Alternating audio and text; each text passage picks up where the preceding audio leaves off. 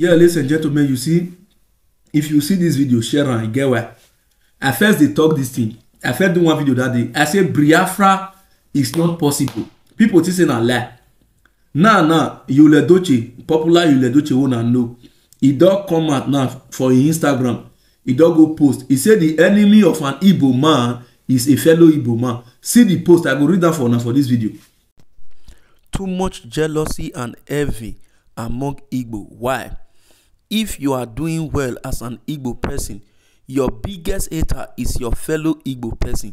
Sometimes even your family members. Why? Igbos, we need to do better. We are great. Stop the envy. Stop the competition. Things change when we address them. Y'all, Edochie. Now, you see, Igbo man, where they feel say we need Biafra, we need Biafra. Within themselves, they don't love themselves. Now, waiting you, Edochie, don't come because understand today with this. See, don't let anybody fool you. The agenda for Biafra is a total waste of time. Even the Igbo people, they know. They worry themselves, then they kill themselves. Yes, now. First, if you call an Igbo man, an average Igbo man now say, why una need Biafra? They don't get any good reason to talk. No good reason at all. The only reason why I talk, we say for a long time, maybe Igbo man never become president of Nigeria. That's the only reason where they get.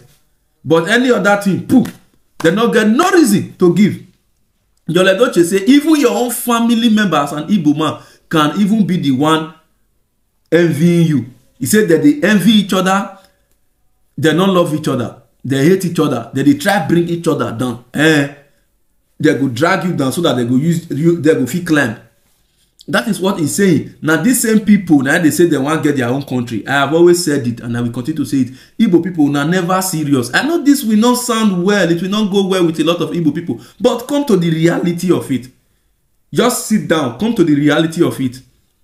Una will be Igbo. Una really love each other. Go reach inside family.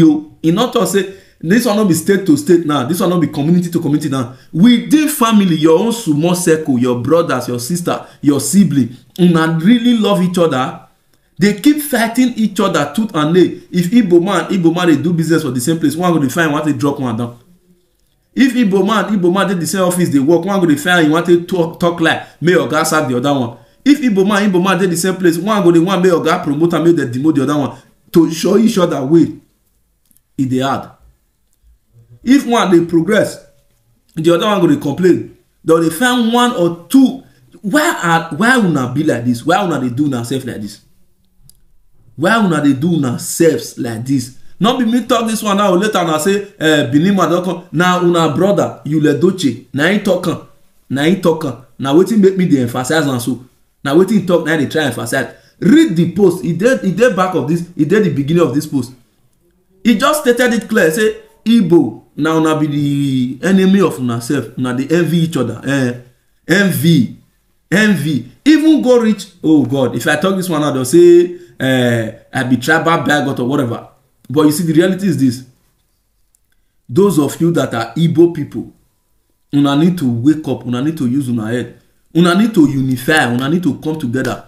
Not be me talking. You Edochie say una no they united. Say una they pull each other down. Now the same thing now una carry enter politics. Now the same thing now una carry enter business. Oh God, I just pray, may God help the younger generation of the Igbo people.